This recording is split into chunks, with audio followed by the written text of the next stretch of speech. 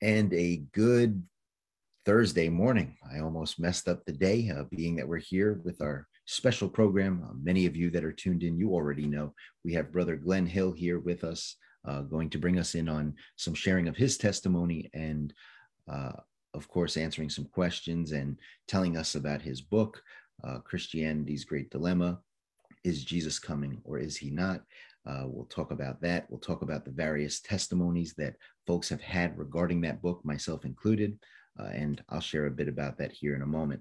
My name is Mike Miano. I serve as the director of the Power of Preterism Network. This is a ministry provided to you through the Power of Preterism Network called the Preterist Power Hour. We like to call this our Hour of Power, where we gather together, we share some thoughts, we have interviews, we highlight clarity, healing, and strategy regarding the power and the progress of the preterist view. And it's a privilege to serve in that capacity. You could learn more about the Power of Preterism Network by visiting powerofpreterism.com. Of course, if you're on social media, we encourage you to visit our Facebook page, the Power of Preterism Network. Follow along as we have various guests and we go live at different times. As I said, today is a sort of off schedule. It's an exciting moment. So we like to mark out some special time to have these discussions. Tomorrow, we will not have our podcast, just to give you a heads up, as we normally go live every Monday and Friday at 10:30 a.m.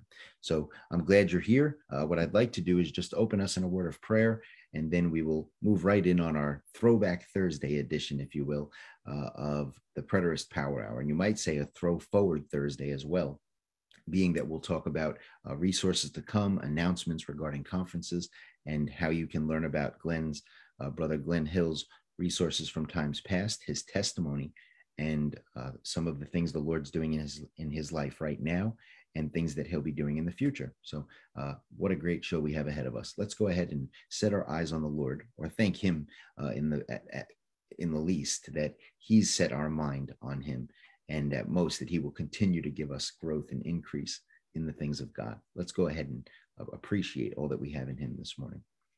Mighty God, we do thank you. We thank you for providing all things pertaining to life and godliness. Lord, as we often think of the way that you taught us to pray in Scripture, we know that those are fulfilled realities, that we're not waiting for daily bread, Lord. We're relishing in the fact that we worship a God who gives us daily bread. We thank you for your kingdom being manifest on earth as it is in heaven. We thank you for what we celebrate in you. As Brother Glenn has reminded many of us, and a testimony I know in my life, is that we've moved from hoping to having. Lord, we thank you. We praise you for your faithfulness. We praise you for all that you've provided.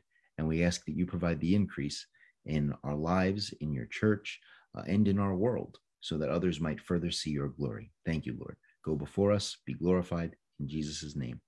Amen.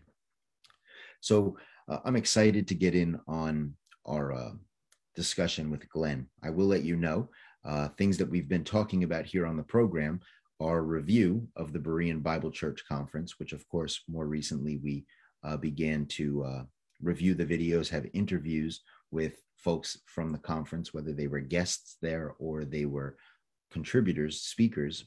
Glenn Hill spoke. Many of us listened to that message. We here at the Blue Point Bible Church listened to that on a Sunday morning, and we're appreciative of this, what Glenn had revealed regarding her gates being open. And we'll get in on some discussion about that as we move in on our program this morning. However, again, we've been reviewing the Berean Bible Church Conference. You can find resources. You can listen to all the presentations on YouTube by simply looking up Berean Bible Church and finding access to the videos through that platform. We also have been talking about the Fulfilled Media Presents Conference. Scripture alone is the muscle of preterism. You can find those resources by going to YouTube as well, simply putting in New Covenant Network, or you can find all the written articles and audio at fulfilledmedia.com or preteristvoice.org. Another thing we've been reviewing is the 2019 What's Next conference that we had. I had posted a review years ago.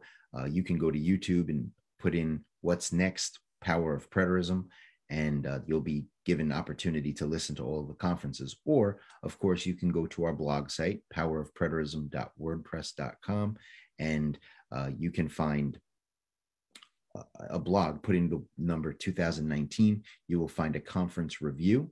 And of course, Glenn Hill was one of our speakers in 2019, so you'll learn more about his presentations there as well. Again, reminder, there will be no session of the Preterist Power Hour tomorrow. However, on Monday, we will be here 10:30, and most likely we will have a guest. So I want to encourage you to be here with us Monday at 10:30. I'm looking at two different guests that we might have on the program. I guess you can call it a surprise.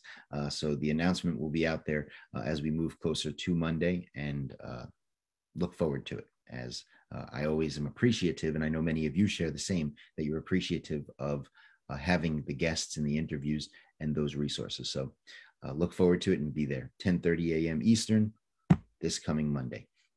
So moving in on talking about Glenn Hill for a moment here, I want to say that I have the privilege of fellowship and learning with and from Brother Glenn Hill. I actually recorded the first time I've ever talked to Glenn Hill was October 16th, 2013. And I had been, journeying into preterism, and I was given this book, Christianity's Great Dilemma: Is Jesus Coming or Not? Now, when I read the book, I was already, for the most part, convinced of preterism. However, Glenn touched on some of the truths that I understood as a preterist, however, couldn't find words to make it simple. I think many of us are aware of, complex theology, and sometimes it's hard to bring that down. We might have maybe an understanding of it in our mind. However, it's hard to explain that and really boil it down to simple truths. And when I read Glenn's book, it was a breath of fresh air, to use that phrase. And it encouraged me that, this is something that can be explained to other people. And I know I speak for many others, as Berean Bible Church for years had been giving away, maybe still does, gives away Christianity's Great Dilemma as a gift to visitors. So, again, I think that speaks, that's a testimony to that book. And I know Glenn has shared over the years many testimonies regarding the book as well. So it's definitely a blessing to know him, to have fellowshiped with him. And again, beyond preterism, which we'll talk about here in a moment, we'll see that Glenn truly exemplifies a man of God who has moved from hoping to having. And he appreciates that at every moment that he can. And, scripture tells us about having contentment and how great that is, godly contentment. And how beautiful it is to demonstrate the joy of the Lord. And Glenn shows that and is authentic about it and impresses each of us to have that, or impresses upon us to have that. So many of us are familiar with the message From Hoping to Having that Glenn had presented years ago. I'm going to go ahead and try to dig it up. I think it's on a DVD. However, we'd encourage you to check it out. Glenn might even have the resource to make it available in some way or fashion, and we'll work toward that, or tell us where we can find it. So, if I might share here just at the very beginning, Glenn, again, has been a testimony in my life, and I've shared this for years. I've shared quotes from him, and I want to sort of remind you of some of them, the teachings that he's offered, and some quotes from Glenn Hill that have blessed my life. Glenn had said, "While no one knew exactly when Jesus was coming, they could know from Jesus's prophecies when his return was getting close, nearby, and about to happen." Another point from his book was, "The truth of the end times and the second coming of Jesus will replace your sadness with the same joy, peace, and happiness that many people, including myself, are now experiencing." When you lose this idea of the end times and this expectation, and I've been there. And it was a blessing to know that God has so much more for us when we understand the kingdom of God. Then Glenn has, with his normal authenticity that he expresses, he said this: "As a young preacher, I was sure I knew it all. It's a bad disease." And I'll tell you, I know the truth of that. I recently actually had come to admit that I'm a know-it-all in recovery. And, I believe it's important to, admit that and try to work toward the undoing of that. And Glenn has, again, served as a testimony to that. He reminded us at one conference that, speaking of the first century apostles, they traded it all. They traded it all, a life they could not keep, for a life that kept them. And of course, that speaks beyond the first century. That speaks to even our day. We have many that trade a life that they cannot keep. Hopefully, you number yourself in that group for a life that kept them. And then, another quote, the last quote I'll share here, and this kind of leans in on Glenn's more recent teachings. What's next for preterism? Perhaps it should be evangelism. And that was a quote from the 2019 What's Next conference.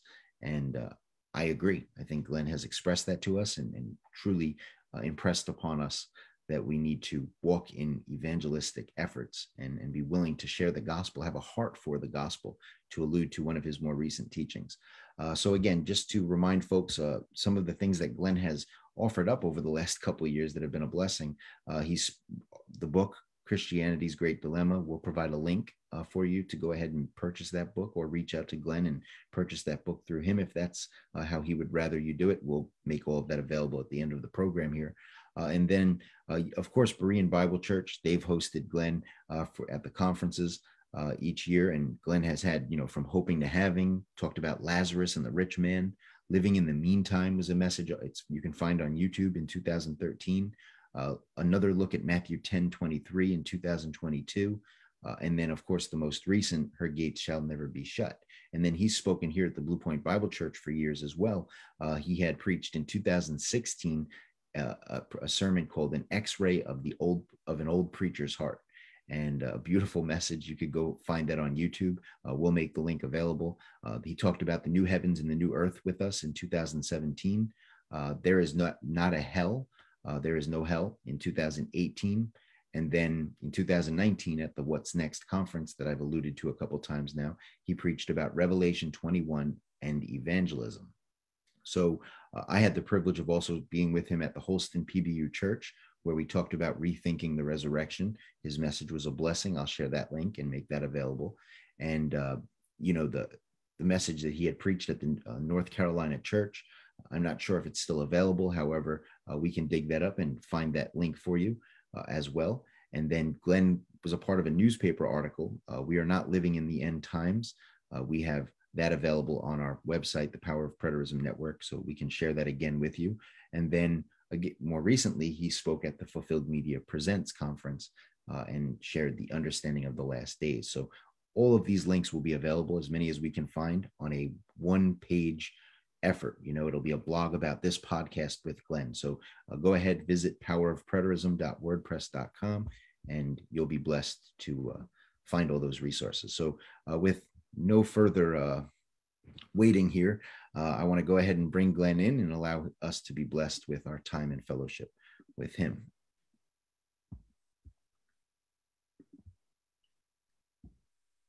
Just takes a moment to unmute, and Glenn will be here with us.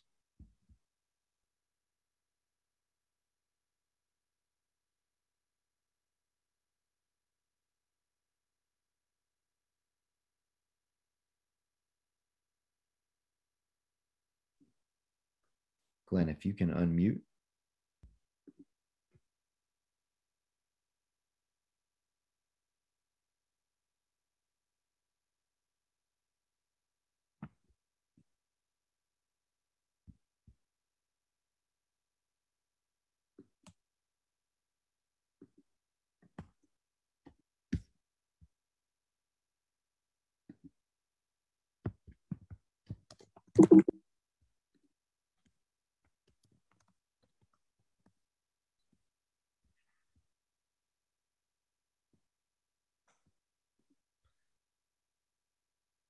Glenn, if you get a moment, please unmute your mic.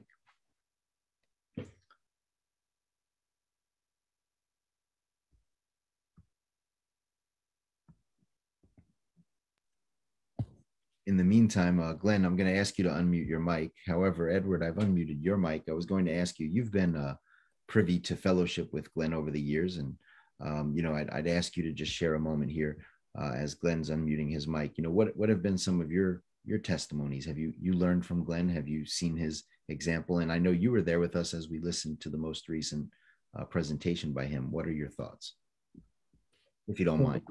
Good morning. Good morning. Yes, what sticks in my mind is just hoping to have him. Let me see. Just his humbleness, and I think he's being modest because he's been a blessing to all of us, through his testimony and his gratefulness to God, which many people need to develop, a gratefulness to God, for all he's done, and stop taking for granted what God has done for us and expecting God to be like our Santa Claus. Instead of God, doing for us, we need to do for him, serve him in proclaiming the gospel, and this is what I kind of gather in that regard. Amen. Yeah. You spoke about the humility, and that's something that I've appreciated. By the way, folks, Glenn might call back in here. I think something happened with his phone. So I've messaged him, and we're just going to hope that he joins back in. But I appreciate what you said there, Edward, because his humility has definitely been a blessing, and it continues to be a blessing, as we were talking about, and I'm sure he'll allude to. We're going to have him here in October, and he continues to move beyond the average understanding of the preterist intellect. I know more recently, Glenn had shared, I have a note here. He talked about, we preterists have a great mind. Preterism has a great mind, but does it have a great heart? And, I thought that was such a good provocation, if you will, regarding, our truth and what we have in him, and what we have in Christ, and how we need to use that to be a bit more understanding, to be a bit more kind, rather than always making it about being right. And we might be right. I agree with that. However, I think we need to further have that heart and that mind for God. The heart. Yes, I see where I was able to possess and increase in that in particular. Hello. You're here, Glenn. Yes. Okay, great. God bless. All right, cool. Well, we're glad you're here, Glenn. I want to go ahead and say good morning to you. I got cut off or something. What happened? Anyway, I called back in. So I want to just tell you, thank you. And I want to kind of bring you right in on things here. I shared enough about you. He gave enough resources that folks are going to be able to dig up. Yeah. I'm also going to make the testimony that you did with the Burrows of Berea. I'm going to make that available as well. And with that, I want to invite you in on the discussion. And please, let us know how you're doing. And then we'll jump right in on you sharing with us how you came to know the Lord and some of your early experiences as a Christian. Okay. I'm doing okay. I'm 82 now, and so a lot of things don't work like they ought to, but I'm still up and about and able to go, and I'm grateful for that. And of course, I guess most of you know that I already married about 6 months ago to Lila Rogan. My wife died in 2015 after 55 years of marriage, and I thought I'd never remarry again because I thought I'd never find another angel, but I did. And so we've been mighty happy for a little over 6 months now. And she's helped take the sadness and loneliness out of my life that I had known for about 8 years since I lost my sweet Betty Sue. But anyway, I don't have any more trouble than the average person that gets old, I guess. So I'm just grateful to still be able to take care of myself and get up and get about. And I dread seeing the day when I can't go to a conference or something like that. But anyway, right now, still pushing and still trying to maintain a schedule, doing things for the Lord. Well, amen. Are you there? Yes, we are. And, okay. Praising God that you definitely, we definitely dread that day as well. So, we're good, strong, thank you for your perseverance and your willingness to continue to serve the Lord in the way that you do, and bless us, of course, as well. Well, I'm grateful if it's any blessing to anybody. So if you don't mind, let's jump right in on a little bit of your early testimony, if you don't mind, and share with us, how did you come to know the Lord? What were some of your early experiences as a Christian growing in the Lord? Well, I always say I gave my heart to Jesus when I was 9 years old. With my family, of course, as a 9-year-old boy, I'd been to church all my life, but as a 9-year-old boy, I went with my family to an Oral Roberts tent meeting. He came to town, and I was 9, so that'd be a few decades ago. But in that meeting, I walked down that sawdust path and up to the front of the church to give my heart to the Lord at 9 years old. I was baptized shortly after that in a river, and I've tried to live for the Lord and do the right things ever since. Haven't always been successful at it, but it's been my endeavor. So through most of my school life, I tried to do what was right in the eyes of the Lord. I was raised in a real fundamental environment, and so I think sometimes that I was robbed of a lot of things in my childhood because our ministers thought they were sins. And I'm grateful that as I've gotten older, I've come to find out that a lot of things that people say are sins are not sins. After I got delivered from some of that kind of a preaching, I preached a sermon one time called Sin According to the Bible. And so I couldn't play ball because that was a sin. I couldn't learn to get in the band and learn to play instrument because the band goes to the football games, and I couldn't go to the football games because that was wrong. I never learned to swim because I couldn't wear a swimsuit. And I was in gym class. I was the oddball guy playing volleyball or basketball with long pants and a shirt on. But I did all those things trying to, live for the Lord and trying to do what I was being told was the right thing to do. Again, I'm grateful that I've learned that most of the stuff that I was deprived of would have not been any problem to my salvation. But nevertheless, my past is what it is, and the Lord has blessed me, and things have turned out well for me. And I'm so grateful. I have Betty Sue and I were married about 55 years, and we have 4 wonderful children and 13 grandchildren, and now I'm on the verge of having 13 great-grandchildren. So while she's gone, left me 8 years ago, she left me with a wonderful family, and they love the Lord, and they love me, and they love each other, and we enjoy being together, and so it's just a real blessing. And so whatever I didn't do because of trying to follow the ministry that was leading me, the Lord has turned it all for good, and I'm grateful to Him.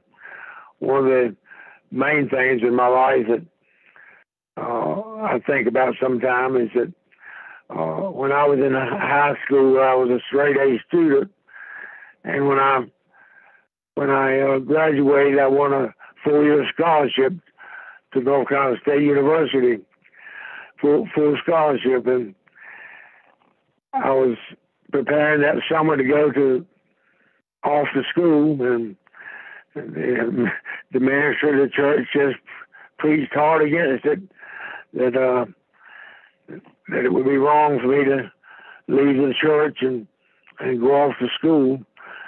And so by the end of the summer, I had given up my scholarship and decided that I wouldn't go off to school. So But everything I did again was trying to do the best I knew to be right and in the eyes of the Lord, to be righteous. I'm glad when I learned today I'm glad that I learned one day that as an adult that I can't do enough and live good enough and pray enough and read enough or do anything enough to be righteous, that it's all the gift of the Lord to me. I get to be righteous now, I believe, not because I'm doing a lot of good things, but because of what Jesus did. And because of Jesus' righteousness, I can be righteous, and I'm grateful for that. Now that I now want to do things that are wrong, I want even more to live for Jesus because he has given me his righteousness, and I never want to make him ashamed or to embarrass him or to make him sad that he has died for me on the cross that I might be righteous and saved. Amen. So I don't know where to go next. I guess I got married when we were 19, and again, her daddy was a pastor and the most wonderful man I ever knew, I guess. I loved him and his wife, Betty's mother, just like my own, and they were precious folks, and I was so blessed to marry into a church, a family like that. And as I said, we were married 55 years. But over the years, Betty said before we got married, she would never marry a preacher. Of course, women who are married to preachers understand why, I'm sure. A lot of extra pressure and work and other things when you're a preacher's wife, and particularly if you're a pastor's wife and you're the first lady of the church. And I wasn't called. I was speaking a lot, but I wasn't called to preach. When I got married, but after I got married, I felt the call of the Lord to the ministry, and so she kind of got it to be married to a preacher anyway, although it didn't start out like that. But so for many years, I was assistant pastor to the man that was pastoring our church here in Rocky Mountain, and when he left for other duties, I became the pastor, and so the total about 45 years or so, I guess, that I worked in a pastor's capacity, leading, guiding people as best I could. And but shall I get into how I came to be a preterist now, or? You know what, if I might ask you, just double back. And by the way, thank you for, you clearly read through the outline and you summed a lot of the stuff up. So thank you. And, and I appreciate God for what God continues to do through you as you still serve in that pastoral role in more ways than you probably know. And obviously we praise God and we pray for your 13 grandkids. I mean, that's amazing. And, just the testimony that you continue to share with us is beautiful. If I might ask you this, when you were growing up, what would you consider the most convicting truth about Jesus Christ? What really gripped your heart when you were growing up about the things of God? Say that again. What really did what? What convicted you the most as you were growing up? What convicted you the most about the things of God? Well, I don't know exactly what to say, Brother Mike. I grew up in an environment, as my sister says, where everything was sin except going to church and going to school. So I didn't feel like I could do anything harder without it being against the will of the Lord. In an environment like that, I mean, I never go to a school dance or to a school sock hop or whatever you call it in those days, because Christians don't dance. When we got ready to order our class rings for graduating from high school, I didn't order one because Christians don't wear jewelry. So my life was really suppressed in a lot of ways. And again, I was a good athlete, but I didn't get a chance to play because, as Mama said, you might get to love ball more than you love Jesus. And that might have happened. I don't know if I'd have pursued that kind of career. But what I've already said is that even giving up all those things that maybe not have been necessary to give up, the Lord gave me a good life, and I'm grateful for it. Amen.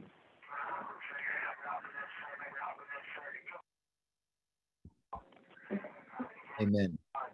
Yeah, if you don't mind, Glenn, yeah, we could jump right into you sharing a bit with us about, yeah, where did you get this idea that Jesus is coming was a dilemma for Christianity? And, of course, how did you come to learn about preterism? Well, the dilemma was not that Jesus was coming. The dilemma, I feel like, for the church is that Jesus promised to come in the lifetime of the disciples. He promised that the Sanhedrin would see him coming and other things.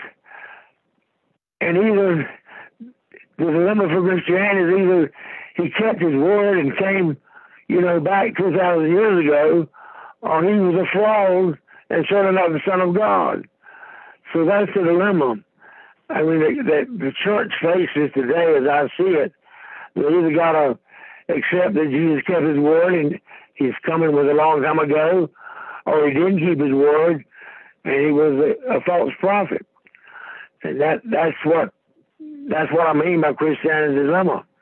Either Jesus did what he said he would do, or he didn't do it and he was a fraud. I, of course, believe that he did what he said he would do, and that means he can't return a long time ago. I preached that Jesus was coming soon for most of my life, up to around late 50s or 60s. I'm in my 80s now. But I had always believed that Matthew 24 was about God's judgment on Jerusalem. So, but I believe that when you get to the verses about the Lord's coming in Acts and in the epistles and the Revelation, that all of that was yet to come.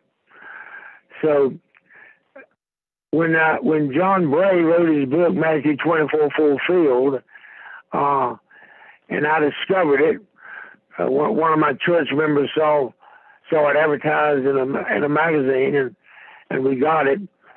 I was just thrilled because he was just well-educated, well-traveled Baptist evangelist that was seeing Matthew 24 much like I did. And so I was excited about that. And he was working out of Florida, and I was in North Carolina. And when he came up this way, I went to his meeting and got to meet him and got to know him.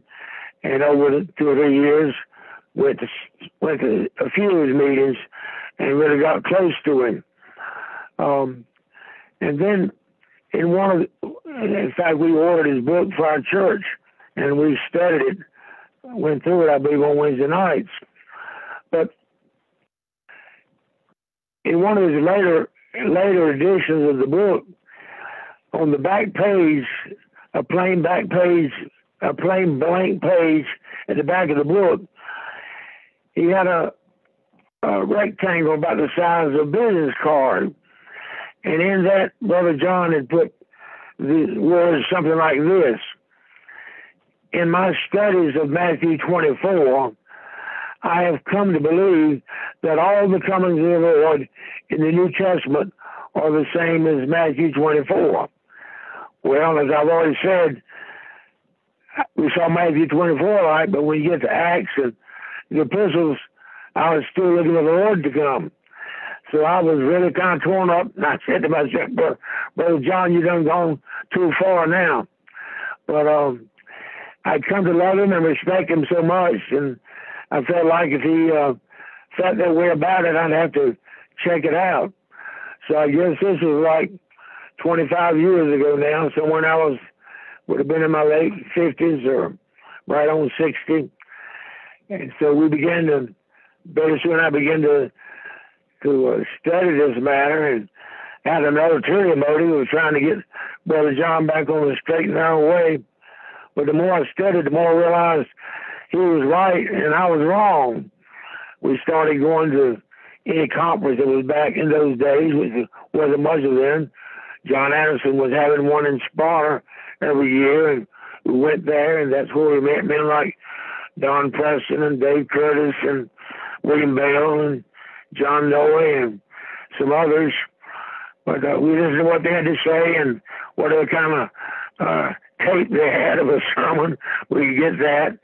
And so we really dug in trying to understand it. And I finally realized that, you know, as radical as it was, that Jesus had already come and that I'd been preaching the wrong thing. So I'd always been a person who just stood for truth. I'd not had a lot of fellowship with local churches for years because I didn't believe in hell. So I was already kind of an outcast, but now to all of a sudden decide that Jesus is not coming back, I really did become an outcast.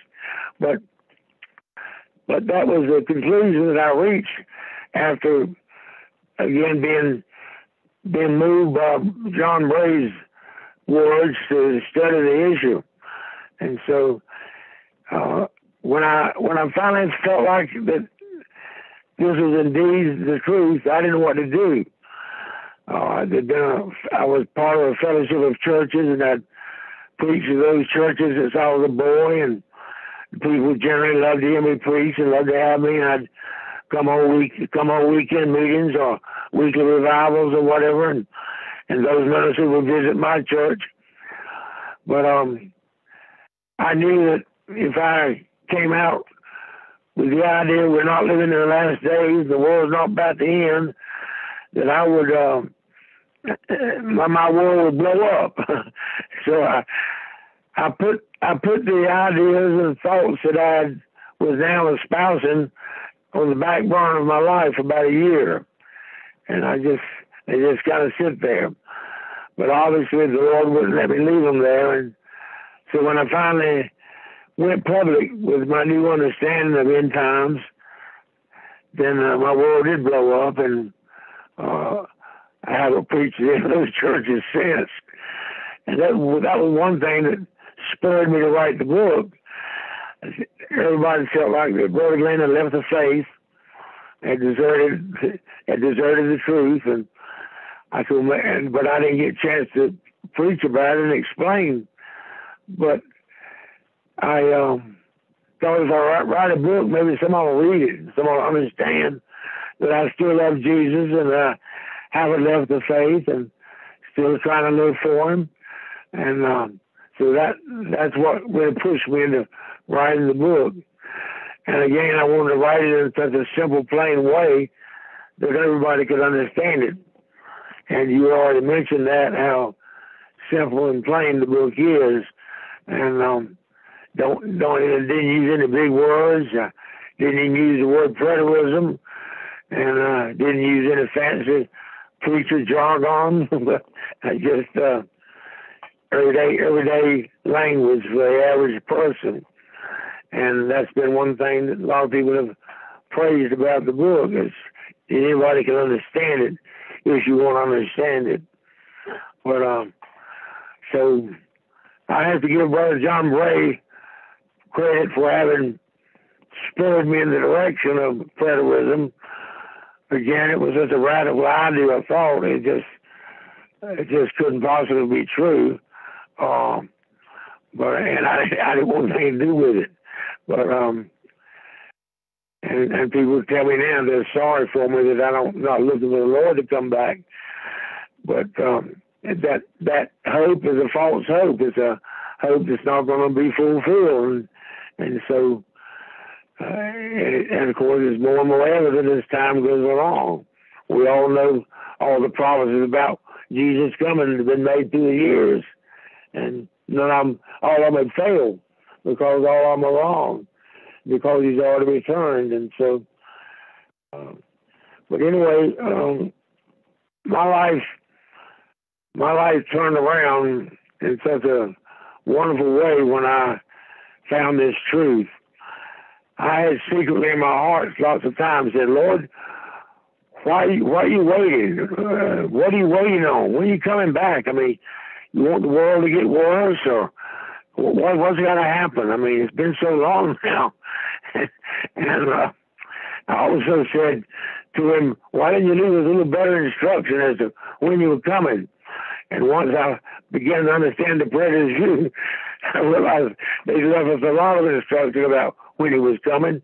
It had just been hidden in my eyes, and I hadn't seen it. But it's been a wonderful journey in the last 20, 25 years for me. I've just had more joy in my life than I ever had. I've loved living for the Lord. I've loved him more than I ever had. So many questions that I had about the Bible have been answered by understanding what the Bible was about. I think back to myself that I preached so many years of my life really without understanding what was going on in the New Testament. But thank the Lord for revealing it to me, gives me another chance to get it right. And so that's and so I've lost a lot of fellowship of precious saints. Most people are still nice, you know, but the intimate fellowship that you had with the Lord has kind of been diminished. But I've found hundreds of other wonderful Christians who love the truth, and just like you, Brother Mike, and people who are listening in, maybe. I just found so many other people who love the truth and love me, and the fellowship that I lost has been replaced many times, and I'm grateful to the Lord for that. But I still try to maintain fellowship with my old brothers and sisters who still think I've left the faith, in the hopes that by and by there'll be an open door and I'll get a chance to share the truth. I guess I'll pause and let you get in a word, or let people ask questions. Yeah, well, I appreciate what you shared there. I wasn't familiar that John Bray had that influence in your life, and that's good to know. As he really did. Yeah, he was an amazing resource for the Blue Point Bible Church as well, apparently in times past with Pastor Claire Chandler. Yeah. A lot of his resources at Blue Point. So that's amazing to hear and encouraging. Gives me the encouragement to go ahead and dive into some of his resources and encourage folks to do so as well. American Vision is printing his book now. So you can get the book from them. Amen. And to speak to what you said there about maintaining fellowship with others that we might disagree with, that's I think a message that folks of all ilks, if you will, need to hear. That we need to learn how to be better at unity and diversity, where we can have different differences, different perspectives. However, we choose to walk in unity, despite that. Focus on the things that we agree in, rather than always making it about the things that we don't agree in. Yeah, that's so true. I've commented to, you commented very soon, that most people being blocked from the pulpit when they preach in many years in churches would just say to heck with you, and I'll have nothing to do with you. But I've continued to visit those churches and continue to be with them and be among the people. My standing with them, and the people want to hear me preach. When are you going to preach again, Brother Glenn? I said, ask your preacher. But the leadership has pretty much said, you're welcome to come, but you can't preach. But anyway, and again, most people would have said, let's forget about it then. But I've continued for 20-some years now to continue to visit those churches and be with them and love the people, and hopes that one day I'll get a chance to share the truth and they'll be able to understand it. But I'm very much of an opinion that, and even among the prayers, that we need to be tolerant and understanding of each other. You mentioned about feeling like that you were recovering know-it-all preacher. And as a young man, I felt like I knew it all. That was the nature of our church, of our leadership. You know, we had the truth, and if you didn't believe like us, then you were wrong. And that was kind of how I grew up. But nothing heals you that like realizing how wrong you are about something. and that something was end time, and Jesus is coming, and I was so wrong about all that, and that we aren't living in the last days. And I got well of that know-it-all disease, and I just thank the Lord for it. And so I still walk softly and cautiously and try not to be too adamant and too ugly and too harsh about what I believe. I share it with you, but I won't cram it down your throat, and I won't say you're lost if you don't believe it. I don't believe that preterism is a thing that you have to get straight in order to be saved. If it is, then we'd all be lost. But and among preterists, I wish somehow there could be more toleration among us.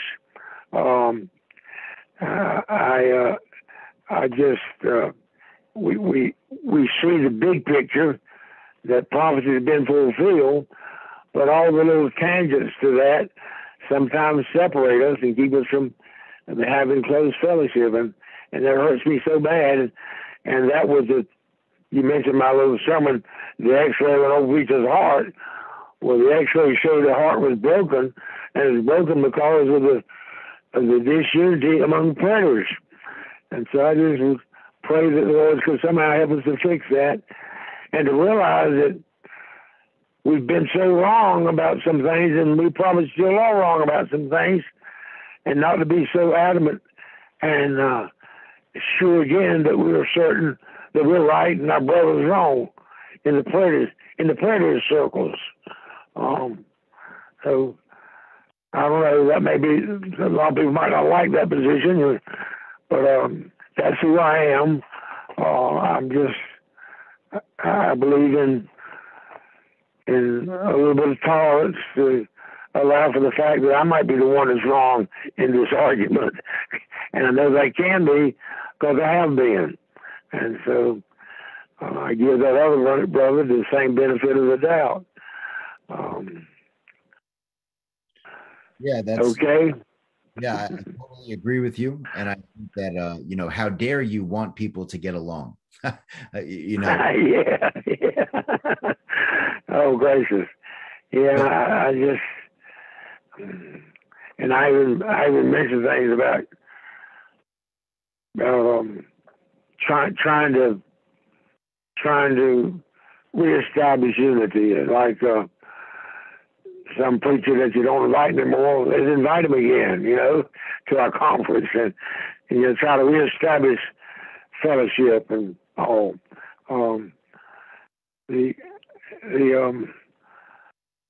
But everybody don't feel like that, and I understand, but that's how I see it. It actually expresses something you said at a more recent conference, the Berean Bible Church. You talked about the gates being open, and in that presentation, I have you quoted at saying that preterism has a great mind, but does it have a great heart?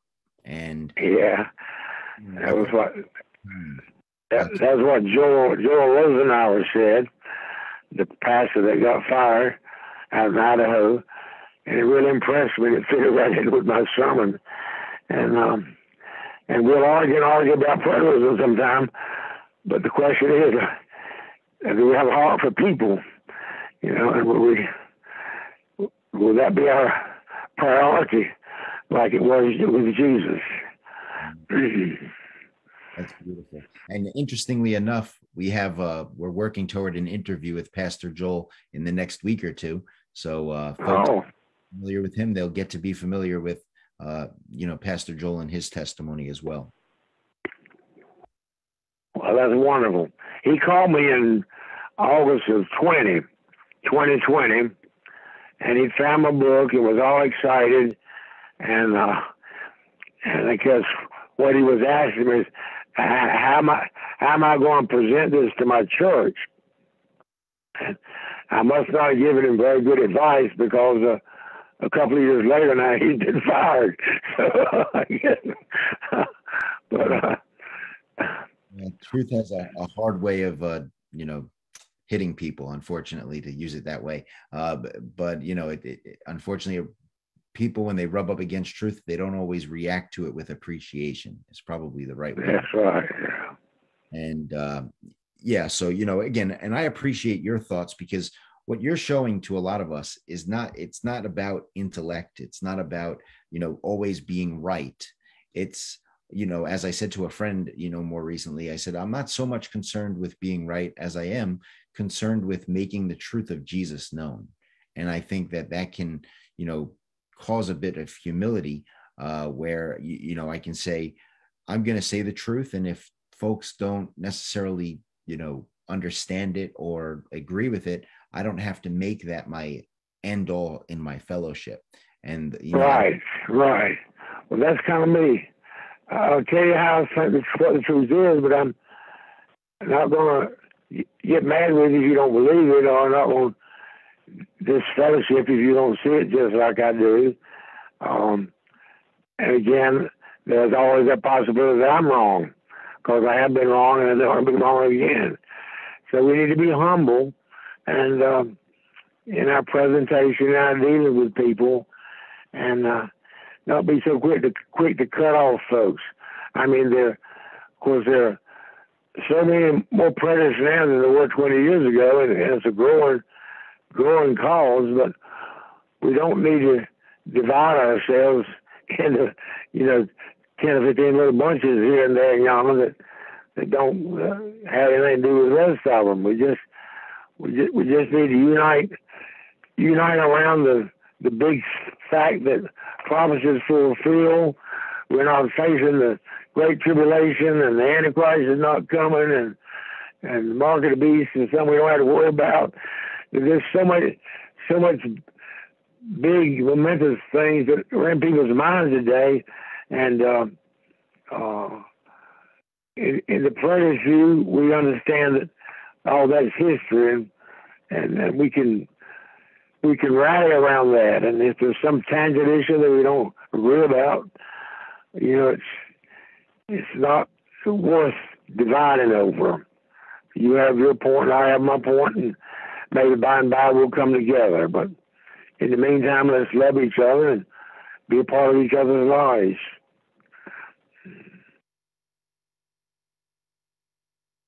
Okay? Amen. I felt like that was a good mic drop moment. So we did the moment of silence intentionally. Let that truth sink in, folks, that we need to find unity, and, we need to let the love of Jesus, the heart of God, go before us. Glenn, I thank you for your testimony. I thank you for your life. I thank you for the new things happening in your life. I thank you for the things coming in the future. And if you don't mind, I'm going to unmute folks here in a moment, but I wanted to give you a moment to share with us, what are some things that you would qualify God doing in your life right now? What are some blessings? What are some learnings? And also, what's in the future?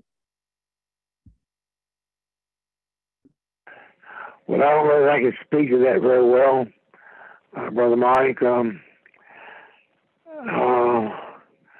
just continuing to try to do the things I have done. I'm grateful to get invited to speak here and there in a conference, and I started a book called Christianity's Great Deception, subtitled The Church's Doctrine of Hell, that I asked the Lord to help me to finish before I died. And He's given me time, but I haven't done it. But I want to do it because there's a lot of people after it, eager for that truth. And of course, that was one thing that drew me to the Blue Point Church and Brother Clare. was that you did not believe in the eternal torture of the wicked in hell. And so that was wonderful to find a church in New York that felt like that as I did. And but I'd like to get that book finished, but it seems like I just can't get a chance or time to work on it or something, or other things take my time.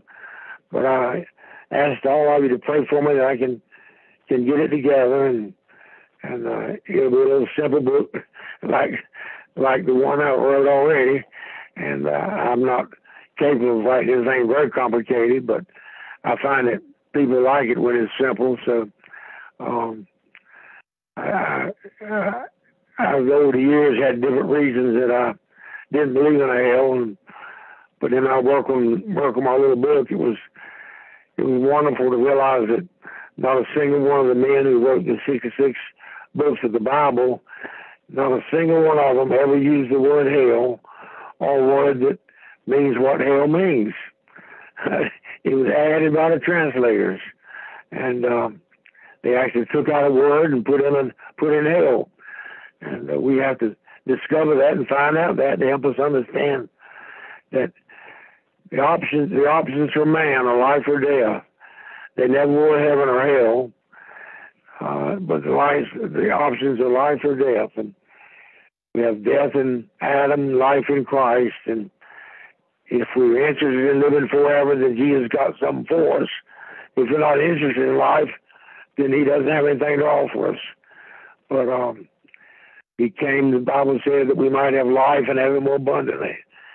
And I believe in life only through Christ. Through him we can live. And outside of Christ, there's just death and nothing. Okay? Yes, amen. Thank you for bringing up Pastor Clare, as, again, serving in the pulpit here at Blue Point. I appreciate your mentioning him. I remember one time at a conference in Sparta, he was standing in front of Betty Sue and me on the bench before the church started. And anyway, he turned around and said to me, "Brother Glenn, if there's a hell, then that means that the wrath of God will never be satisfied." And I've never forgotten that statement, and it's so true.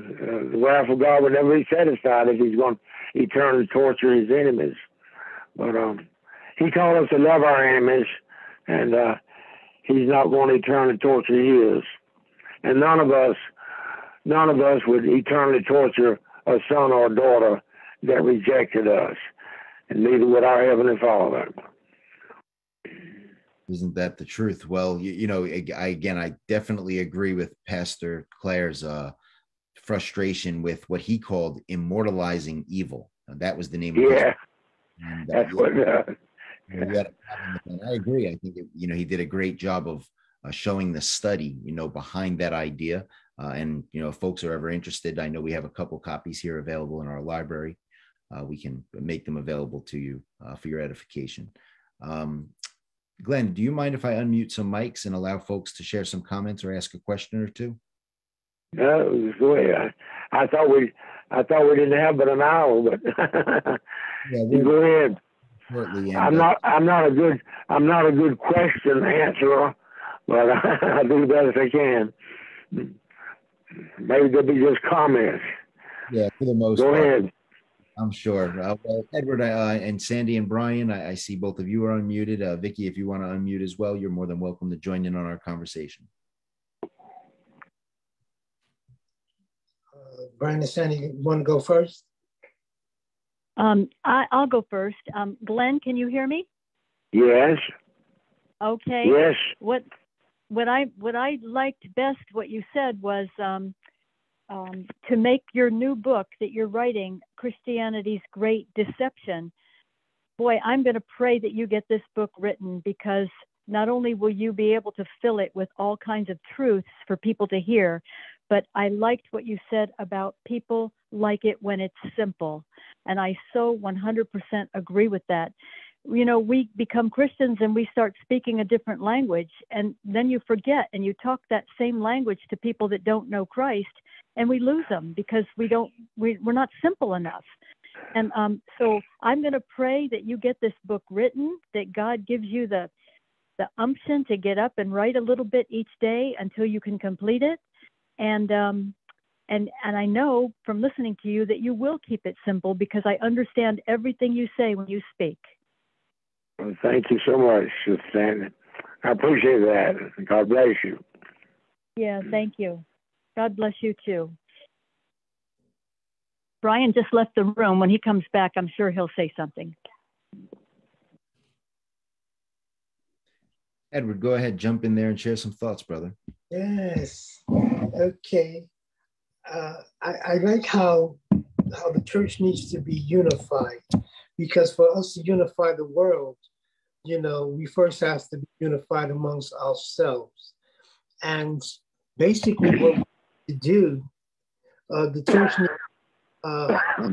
like Glenn had said about having, love, and, because we have the head knowledge, but do we have the heart for God?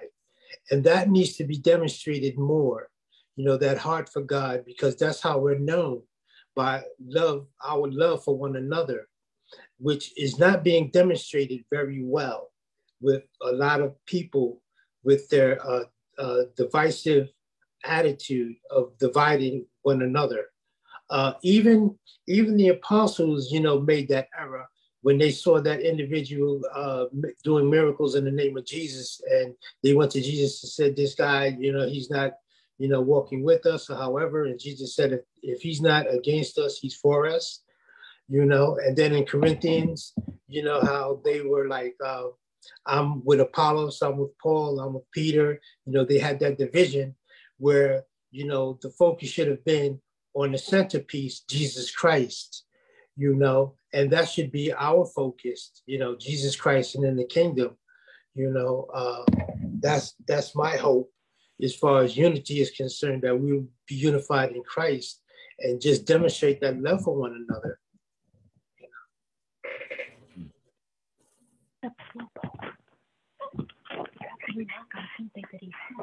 Well, I appreciate it. I don't see Vicky unmuting. I'm going to give her an opportunity there.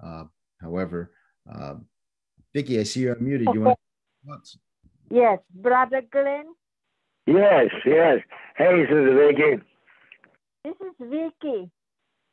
Hey. This is the first time I heard your biography, that you got saved at 9-year-old and continue to follow the Lord and become a preacher. And so I will say without a doubt that God has blessed you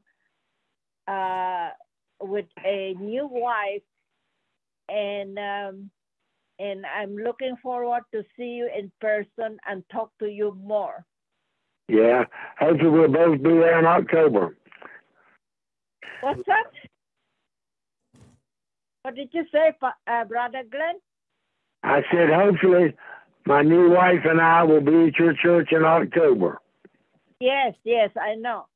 So anyway, God is very gracious, and I'm sure your new wife and you will live a very blessed life.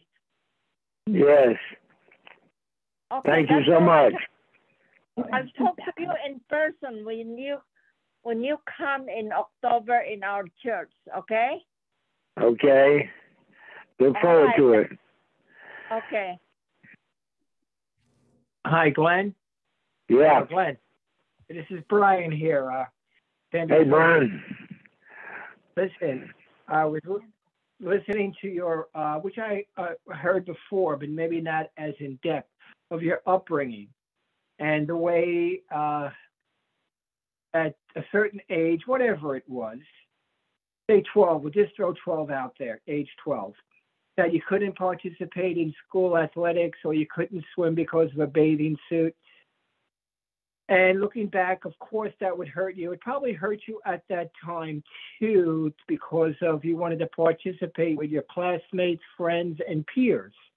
Yes. But, of course, but let us remember, too, that as we use in preterism, we use a term called audience relevance. Yeah. And whether it was your parents or your relatives, whomever, they, as you know, they didn't mean any harm. What they thought in their mindset, particularly being that day and age, in that part of the country, is what they thought was doing the proper thing for you to keep you Absolutely straight and narrow, and also the appearance, so you looked good. So, of course, looking back, it's easy to look back like the old quarterback when he throws an interception. But as you know, and other people know, that they were only doing what was right in their eyes. Yeah, absolutely. But audience, of course, that wouldn't happen in, say, this part of the country back then. There were probably some cases, but by and large, that wouldn't happen in this part of the country back in, I'm going to say, the 1940s. I'm not sure, or the 50s, but it wouldn't happen back up here so much. But let us remember, and as you know, they meant the right for you. It's just that they got things out of context. And your whole story, then till now, has been a blessing. We all have our ups and downs, our hardships, our own failures, and our 55 years of marriage back then. You have a wonderful wife now, and you have a lot to be thankful for. So, as you know better than I do, we focus on the good and learn from the bad, right? Right, yeah. Well, thank you. I am mighty blessed. I think about all my children and grandchildren, and they all love the Lord. So that's a tremendous blessing. Yeah. And to think that you have the opportunity to teach all these grandkids the way, the truth, and the life, the way it was written. And you can tell them one thing. It's July, August, September. Go ahead. Go in the pool. Yes. Well, I would anyway, like God to. bless you. I would like to commend. I would like to commend Glenn on not being ashamed of the gospel and seeking the truth and speaking the truth. You know, not being ashamed of the gospel in spite of all the backlash that he has received, and he's still preaching the gospel. I commend him for that. Thank you.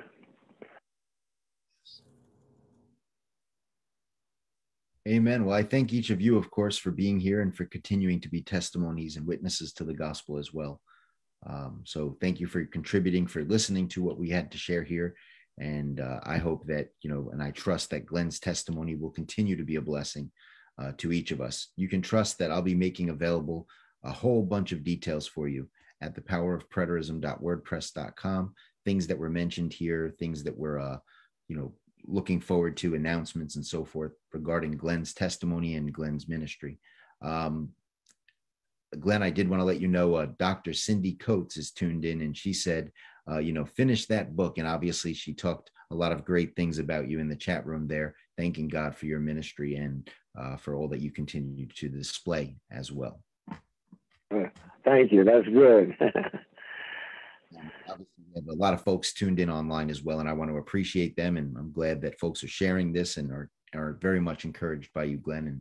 And with that, I want to just ask you, are there any closing thoughts that you'd like to share with us? Is there a way that folks can best support your ministry or maybe purchase your book? And also how they might get in touch with you if they'd like to? Well, if you buy a book, my contact information is on the back page, my name, address, and email number, and phone number. But I have a website. It's glennlhill.com. It's glennlhill.com. I noticed on the advertisement for this program, you got, on my book, you got Glenn H. Hill. I don't know where that came from, but I'm Glenn Lee Hill. But my website would have all the information about ordering the book, and it's again www.glennlhill.com. glennlhill.com, and the information is there about ordering the book, or you can always order it directly from Amazon, and your local bookstore could get it for you, but that might take a little longer. They don't carry it in stock, but they can order it. Or you can, on the website, you can order it through PayPal and use a credit card.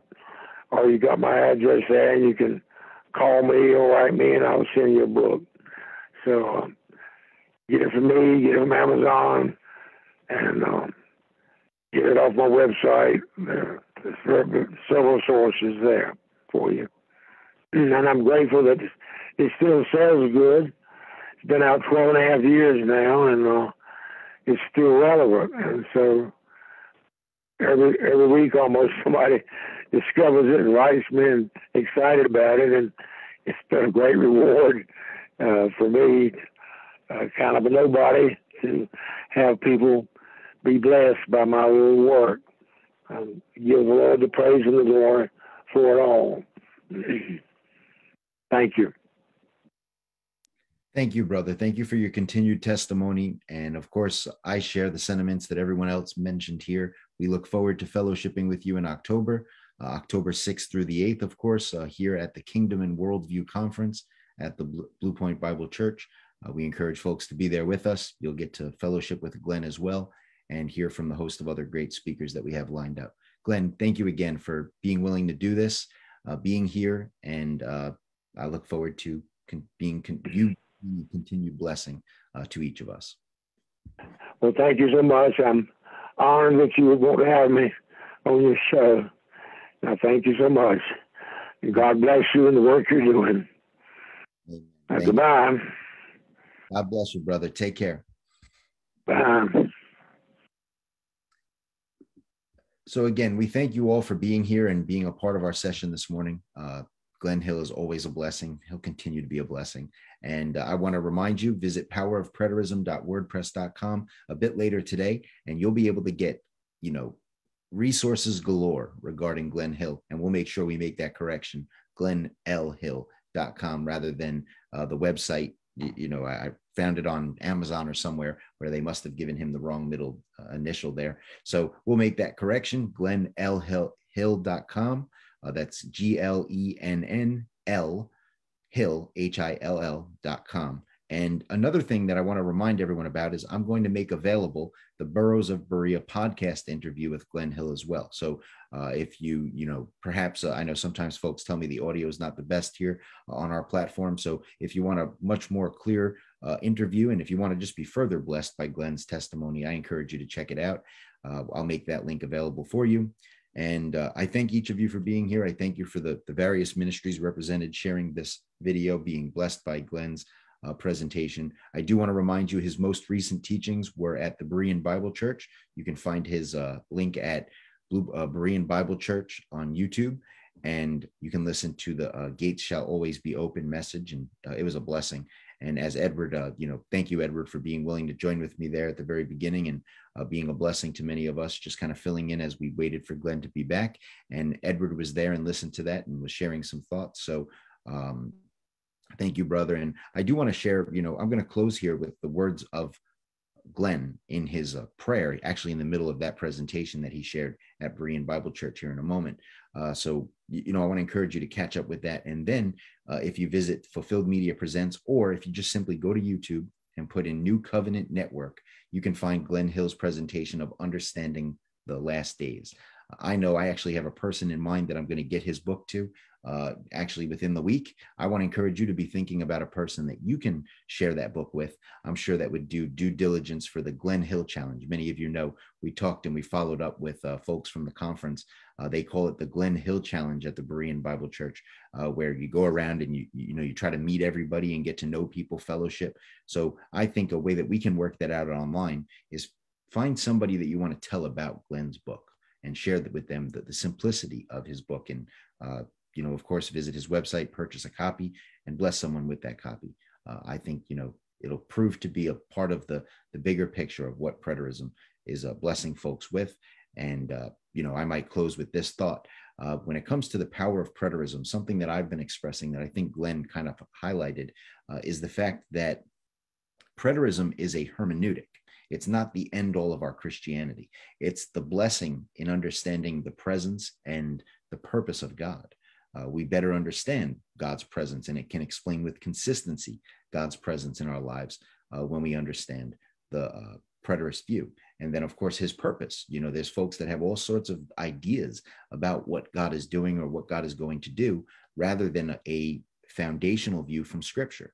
And I believe preterism as a hermeneutic enhances our understanding of the purpose of God.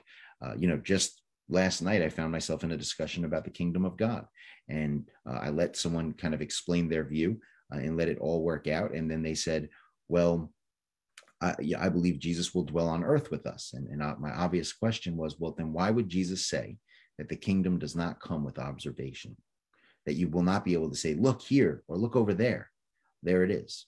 That seems to put to bed that view. Again, just want to encourage us to be studying and yes, have the mind, but also remember what Glenn's urging us toward. Have a heart for God, have a heart for God's truth and sharing that truth with others, have a truth for others and be a blessing. So I thank you for being here. I hope that these resources have been a blessing to you. And I'll end with this simple thought that Glenn reminded us of. Lord, though the lost are your priority, help them to become my priority as well. In Jesus' name we pray. Amen. God bless you all, and go in peace.